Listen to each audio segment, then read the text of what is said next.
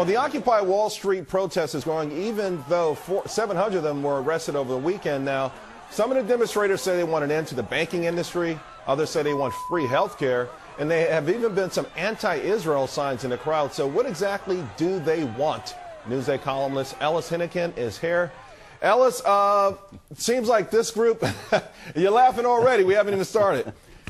You're pretty sympathetic to these guys, aren't you? Well, listen, yes and no. I mean, no justice, no peace. Let me get that out right before we get started the show. But listen, this is kind of a ragtag group. The numbers have gone up and down, and you're right. It's a fair hit to say they seem to want 20 different things, some of which are contradictory to each other. But, you know, they do seem to be finally, after a couple of weeks in the streets, tapping into some emotion out there. And I believe, I don't know if you agree with me about this, but I believe that there is still across America a lot of frustration toward Wall Street, the belief that, hey, all the rest of us are suffering. Shouldn't those guys suffer a little bit?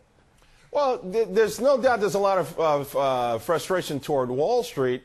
But by the same token, you know, I'm not sure if this is a grassroots movement or not, but when I see Michael Moore go down there, when I see Susan Sarandon go down there, when I see unions start to support these guys, it feels like a typical leftist sort of event that we've seen before in different ways. Well, you're certainly right at the beginning. I mean, the first week of this was, you know, pretty grungy kids. There was a topless demonstration of some of the women. I know that offends you, Charles.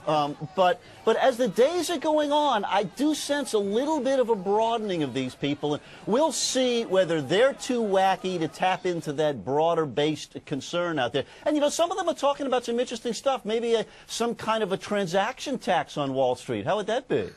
Oh, no way. Come on, Alice. What are you talking about, a transaction tax? Hey, but let me say this about that. I do agree with you at some level, and here is why. I think Wall Street, I think corporate America, they've all grown a little too arrogant. They're all overplaying their hand, and they're not hiring people. They're not putting people back to work.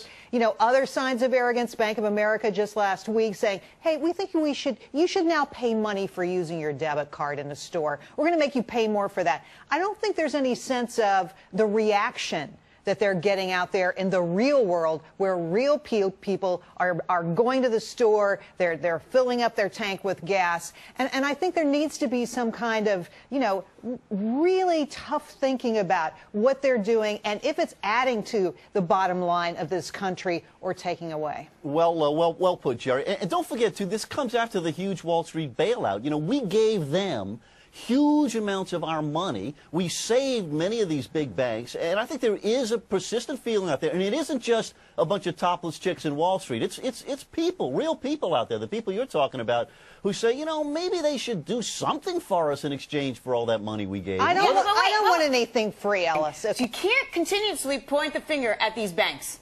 Well, I understand. Listen, people in business always bellyache about this stuff, and sometimes legitimately so. But I mean, don't they have some kind of responsibility? For instance, I'll give you one point. I think Jerry was hinting at it a second ago.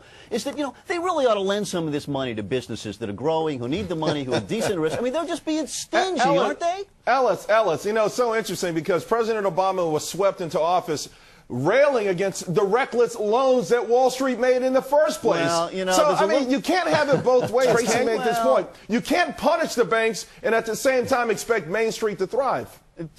Charles, I'm a Goldilocks guy. I want it not too hot. I want it not too cold. And you know what? We've seen them both. You're right. Maybe how about just a little bit of rational business decision making? Is that too much to ask for? You know, I want to bring Nicole in. Nicole, my daughter works for me, and she's right on Broadway there. She told me in an email this morning that these kids have been very, very rude and somewhat intimidating.